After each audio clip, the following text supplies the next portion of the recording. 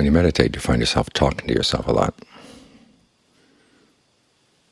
And there's not just one voice in there. There are many voices. There's the commentator, and there's the commentator on the commentator. And that can go back in many levels.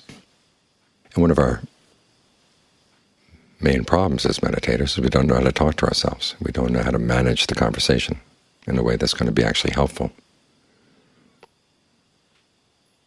We think that the mind should be still and there shouldn't be any thoughts at all, and there's a voice here and a voice there. And something inside you will say, okay, it shouldn't be this way. Well, maybe that voice doesn't know anything either. As the Buddha said, directed thought and evaluation are a factor in the first jhana.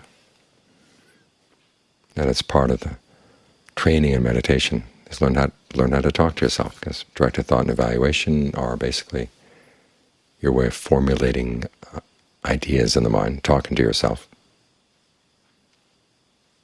So you want to talk to yourself in a way that brings the mind to stillness, and then helps keep it there. And so it's good to know a few ground rules. One is don't comment on yourself as a meditator. Comment on the actions. Particularly avoid comments that either get you really depressed and discouraged, or that get you complacent, and you think you're pretty hot stuff. Well, that's setting yourself up for a fall. But even worse is the voice that says, this is no good, I'm not getting anywhere. You especially have to watch out for this voice if the meditation has been going well and all of a sudden it's not going well at all. It seems like you're starting back at square one, although it's worse than square one. Because when you originally started with square one, there was some hope, but now it seems hopeless. So watch out for that voice. Don't listen to it. And John Mahabua tells that when he was getting started in his meditation, he could see that his mind would progress and get more and more still, and then it would just all fall apart. And then it would start progressing again, and then it would fall apart again. And he was really worried about it, so once it started to progress, he would do everything he could to protect it, and it would still fall apart. And finally he decided to change the conversation. Instead of talking to himself about the progress and regress of the mind, he said, I'll just stick with the meditation, and regardless whether things go well or not, I'm just going to stick with it, stick with it, stick with it. And he found that by not getting wound up in measuring his progress as a meditator, things actually got better.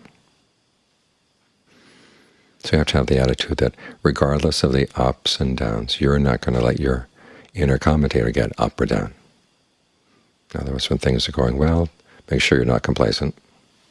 When things are not going well, don't get discouraged. Learn how to give yourself some encouragement.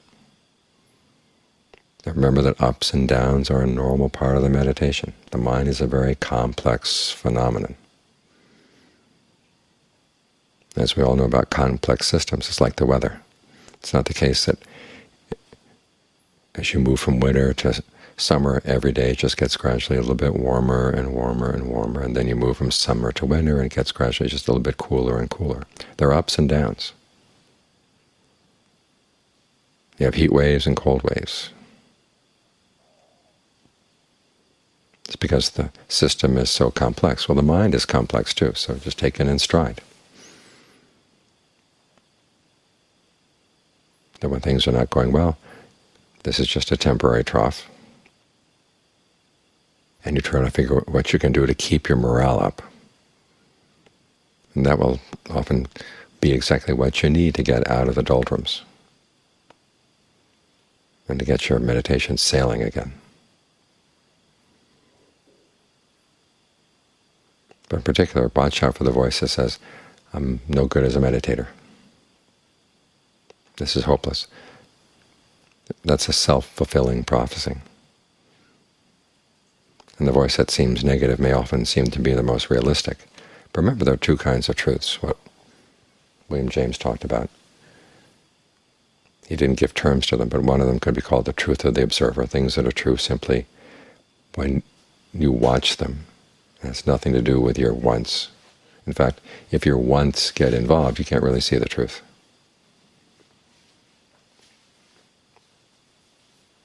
Like figuring out the laws of science. You can't want the law to be a certain way. If you want it to be a certain way, then that's going to skew the results of your experiments. You have to design the experiment and say, okay, I just want to see what happens. That's one kind of truth.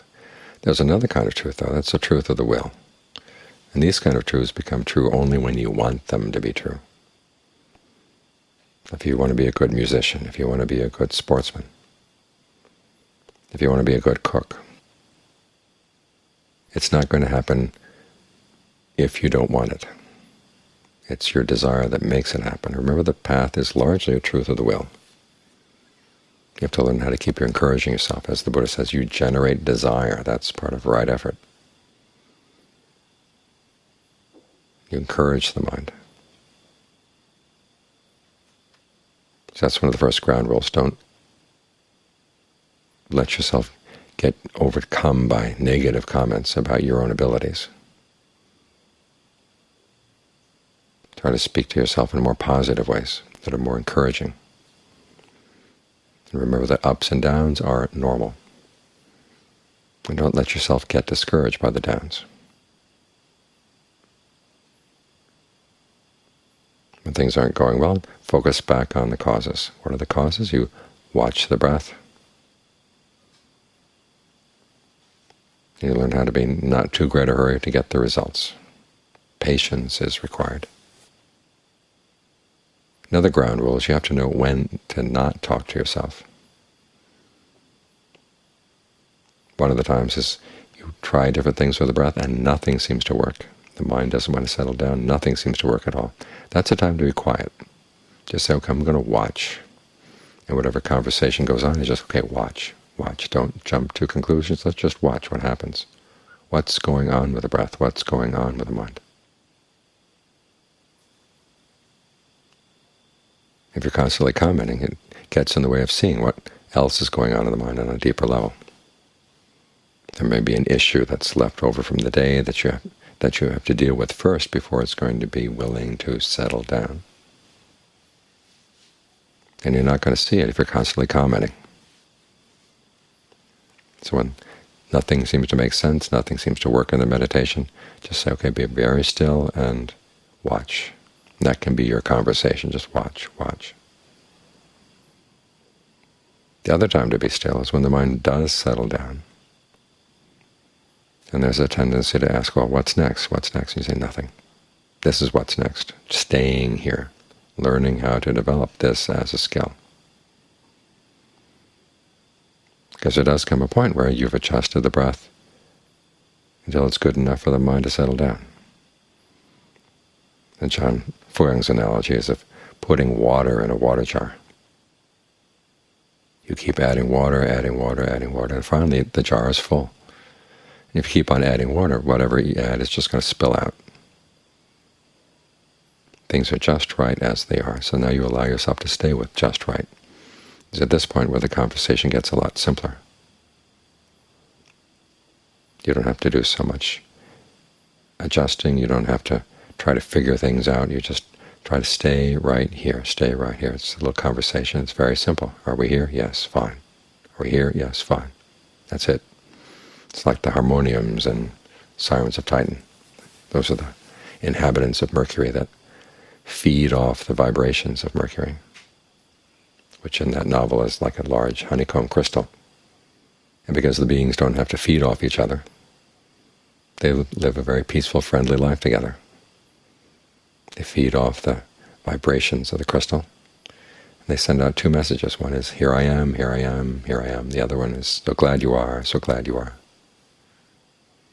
When the mind finally settles down, that's the kind of level of conversation you have. It's very minimal. And you don't even have full sentences. It's just breath, breath, breath. Occasionally you check to see if it's going well. If it's going well, okay, good. And then breath, breath, breath. That's it. But before you get there, there has to be a certain amount of conversation. So learn how to speak to yourself in a way that's encouraging. Try to listen to the voices that help with your ingenuity, that help with your powers of observation, that help make you content to stay here. Even when things aren't going well, try to find ways of making yourself content.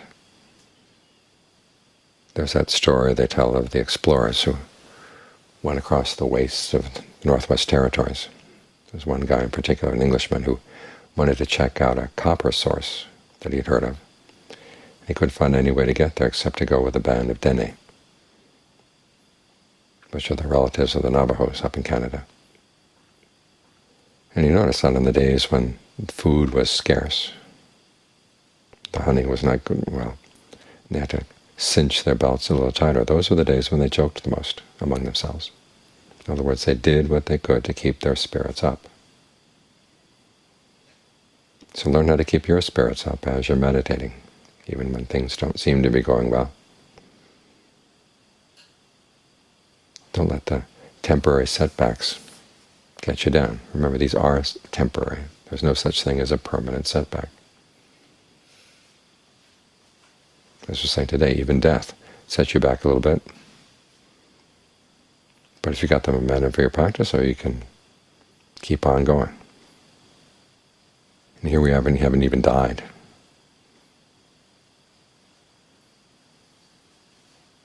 You're still alive, you're still meditating, there's hope. So learn how to talk to yourself in a way that's really productive, that's really conducive to getting the mind in shape.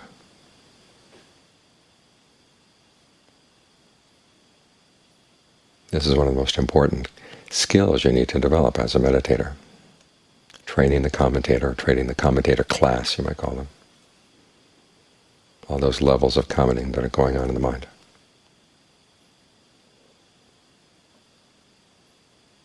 Remember that they're an important part of the meditation too.